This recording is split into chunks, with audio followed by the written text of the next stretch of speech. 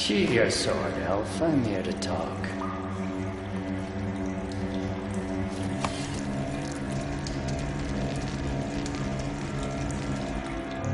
Bow low, you stand before a head crowned. Nadademiran, king of Aedirn, by the grace of the gods, sovereign of the Pontar Valley, and so on. And you are?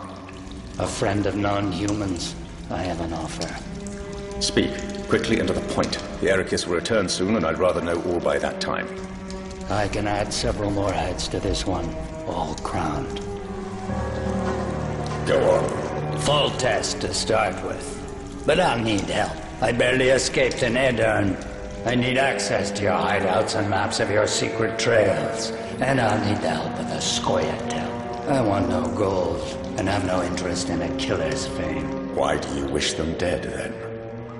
It's a long story. Your beast nabbed his necker. Time to go. Do we have a deal, Elf?